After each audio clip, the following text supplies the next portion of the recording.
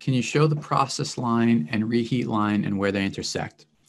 A room is maintained at 75 degrees dry bulb and 50% RH. The room sensible heat ratio is 0.66.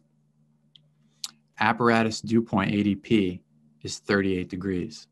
The air conditioning unit discharge air temperature is 52 degrees, 51 wet bulb. If 10,000 CFM is needed to satisfy the design room cooling load, the reheat required at design conditions is most nearly what? All right, so let's get this given information down. We've got 75 and 50% for the room condition.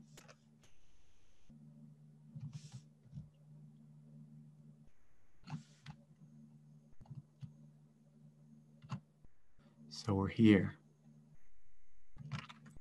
And then there's a room sensible heat ratio of 0.66.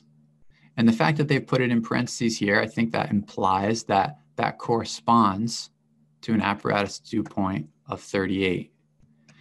You would hope that these would not be in conflict. And they're not, but just the way they presented the question, you might be reading it and wondering, well, you know, if I drew a sensible heat ratio of 0.66 using the protractor, would it take me to 38? And the answer is yes, but it's not. You might worry that it's not. So I just want to acknowledge that. And let's kind of try to convince ourselves that that's reasonable. If we start here, 0.66 would be about here. And then this is going from here down to 38 on the saturation curve. If I've drawn that reasonably well. Now, I want to point out that that doesn't necessarily mean that the coil is actually 38. See, this is what I think confuses folks about this problem. The apparatus dew point, the way it's being used in this problem, is like the theoretical direction of the cooling process line based on the load, based on the sensible heat ratio for the room, which really is 0.66. So if you take this line and draw a parallel line from the room condition down, it does truly point to 38. But there is no coil that's running 38 in this problem because they wouldn't be using a reheat process if there were. One way to cool this room would be to make really cold chilled water, like 36 degree chilled water, so you could run a 38 degree coil, and then you could cool along this process line. And you could pick, if you wanted a supply temperature of, I don't know, 60 degrees, then you could just bypass 2/3 of the air and run 1/3 over the coil, and you'd end up with supply temperature of 60 degrees, and the humidity would all work out. You'd stay right on the process line, happy days.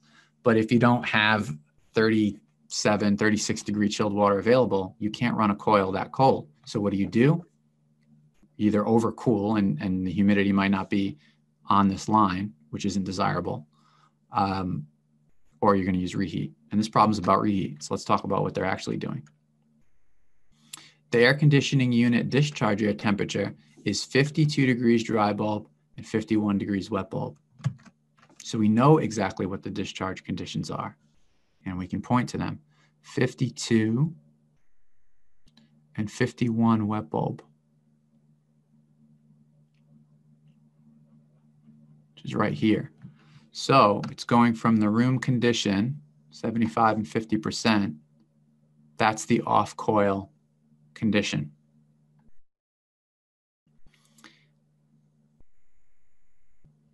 And then it's going to reheat.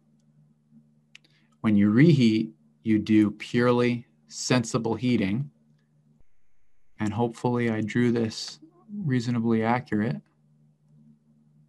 It looks like it's going to intersect. So when you do purely sensible heating, you move horizontally to the right from that point. We're going to intersect at 62 degrees. And that's why I was being very careful when drawing, because I cheated and looked at the answer and saw that it was going to come out to be 62.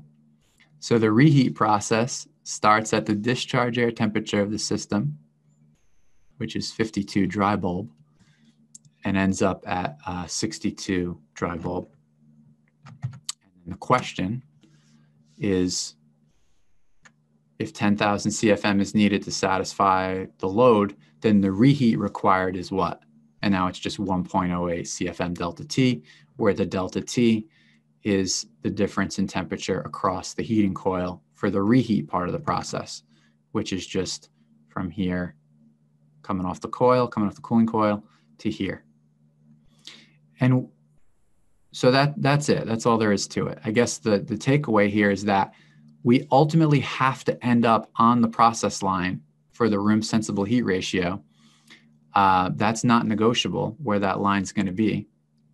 But the key in this problem was to recognize that the discharge air temperature is actually 52 and 51 wet bulb, and the 38 ADP is just theoretical. It's just an extension of the cooling process line based on the sensible heat ratio taken to its extreme, taken all the way to the saturation curve.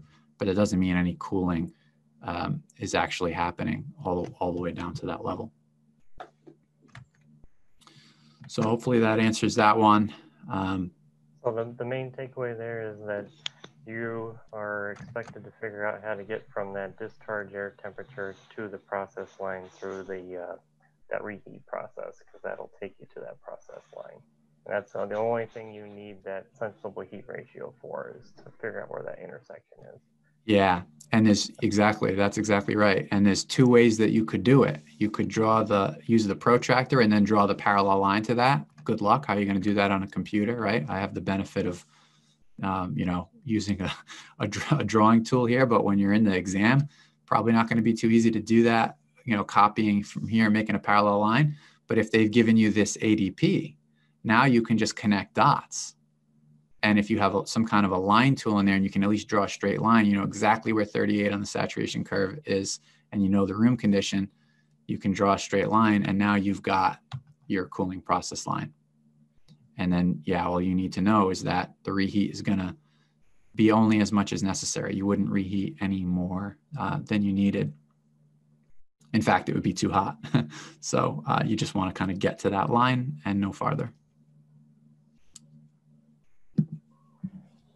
I think Freddie had posted a question there. He wanted to know how you know to pick that intersection at 62. And I think it's just the fact that that sensible heating line intersects the process line at 62. Yeah. Yeah, you go horizontally to the right until you hit the cooling process line. Frandy, does that answer the question, what Sean said? Yeah, that answers the question. Thanks. Great.